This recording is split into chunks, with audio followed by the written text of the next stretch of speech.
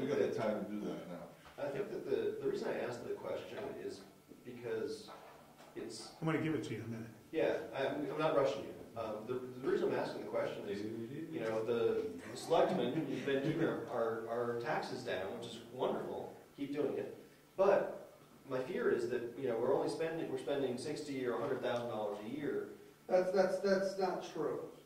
Well, no,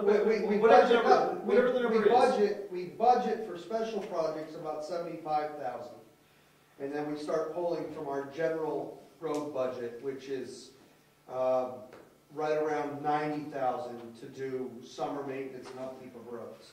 So you're looking at about $150,000 to maintain the roads in Brookfield on an annual basis. Right. But my concern is that that's not enough or that's too much, right?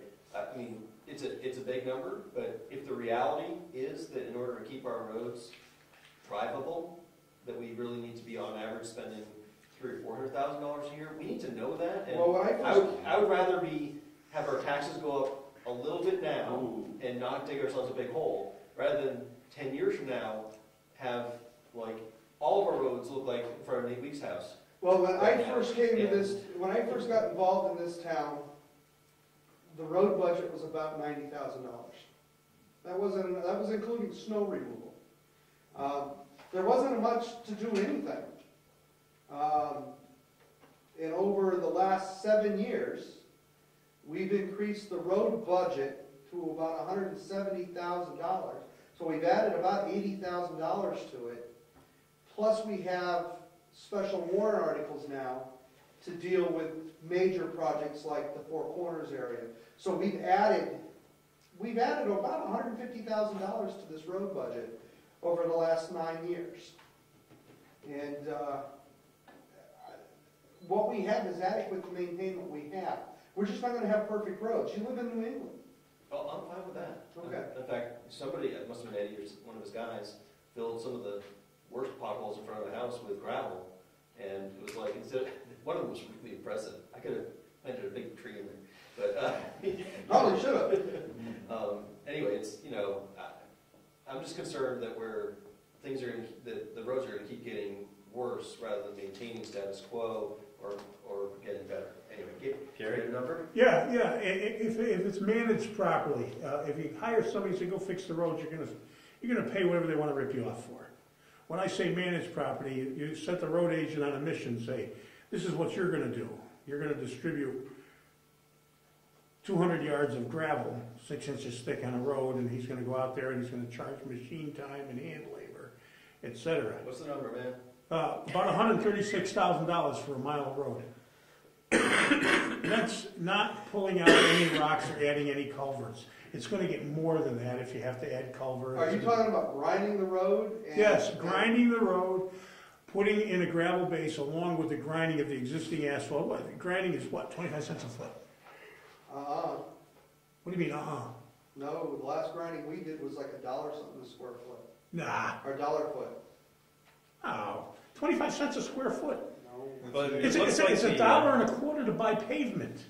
It looks like the committee's going to have a great time. Maybe not this year because... It wasn't last year either. Well, somebody raped the town then, okay? Pike. Because Pike charged when they did Clark Road, because I was on the building committee for that, they charged 25 cents a foot to grind the road. That was 6 years ago. It hasn't gone up 4 times. Pavement may because of the price of oil. Then somebody over Pike, 25 cents a foot is what they charge, because I was on there. And what it cost to do that road because if it's was only $86,000 to do, and that was a mile of road there, but they didn't put any base under it. If it's only going to be $130,000, $136,000. if it was going to be $140,000 to do a mile of Stoneham Road, I'd do a mile on Stoneham Road. Well, the point is, if you tell an independent contractor, give me a bid on this, he's going to charge you $250,000. If you tell Pike Industries, because this is how we worked it, Ernie was the head of the committee at the time, and we told Cy Moody what we wanted done. Right. And Cy Moody told Pike what they wanted done, and I did the analysis on what it should cost per square foot based on Pike's prices. So once we gave, Bob Leonard and I did it. So once we told Pike what they were doing it for. Pike gave us a price to do X number of feet We analyzed it in a different way and said, this is how much you're getting for grinding per square foot, this is how much you're getting for pavement per square foot, and this is how much you're getting for X per square foot. We put all those things together and said, this is what you gave us a price on, we're choosing option A, B, C, and D, only in this area, we're choosing option C over here and option B over there, and this is what we're paying to get it done, and they didn't have a choice because they gave us a price. But you have to manage that. You just can't give a contract and say, we want to fix this, because you're going to rape the hell out of the town. It's the way it works. I know. It's not hard. I think Gary gave us a fixed price bid on if I could, 80 mile of road, $136,000. Well, it all depends. I don't know the price. I don't know the price of asphalt now. That's the other key. Oil has changed that. It could be. They might be getting $2.50 a foot now. They were getting $1. Actually, when we did Clark Road, they were getting 85 cents a foot. I have no idea what it is now. 75 cents. Considerably more. Well, yeah. So I mean, I didn't base that on knowledge. So, but the gravel isn't any more expensive. And a guy with a dozer isn't any more expensive. Well, he's another $25 an hour, but you're not talking giant money to push gravel out, the grader. I mean, I used to have to do this. So you'll lead the committee then? I'll do it. Thank you. The road committee should be in charge of this. The road committee should be the people that understand what's going on in that industry to help the town manage this stuff. Are you sitting on the road committee now? Well, I'm not on the road committee. You should talk to Brad and Ernie and get back on it.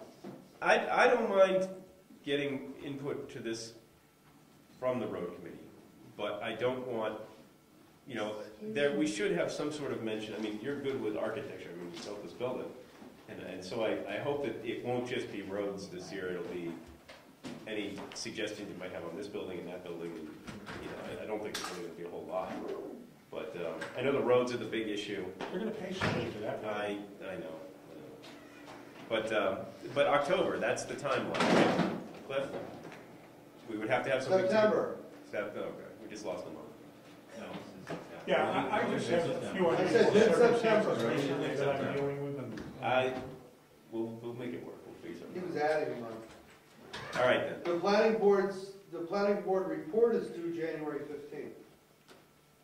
Right, but the whole point of doing a capital improvement program is to give it to the selectmen so that they can use it for their budgeting purposes. Yeah, but I have a notation on every road in this town on what condition it's in. Yeah, Now, I'm not questioning it. I'm just saying, that's just for it to be useful to them. That's the whole point of the thing. Yeah, well, it's all just arithmetic after that, that's all it is. All right, so we've beaten this horse. All right. good. Let's move on. Any member comments? We go to gravel banks now, officially. Oh, yes, we do have to talk about that gravel pits. You had volunteered for that. Do you still want to volunteer for that? Yeah, I'll go down and take a look at both of them. Okay.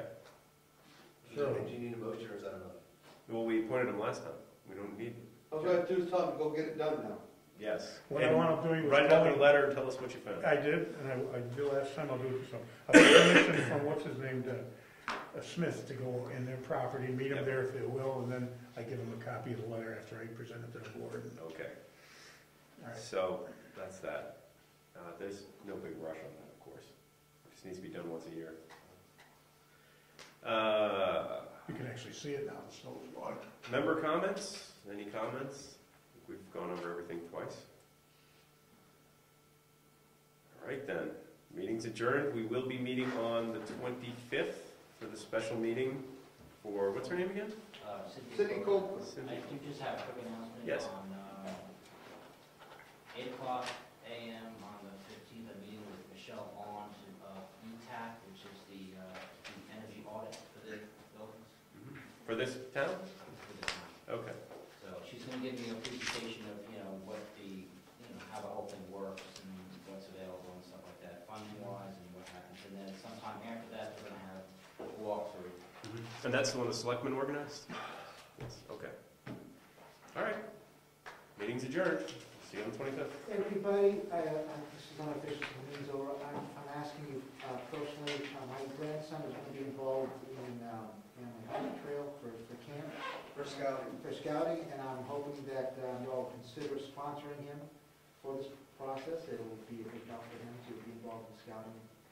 So, I've already had 2 of them come to my house, and I've sponsored the 2 of them. Danzero's kids, and Dancer will get up to your place. that's because I bought firewood. Yeah, all right, you know, he knows a good thing when he sees it.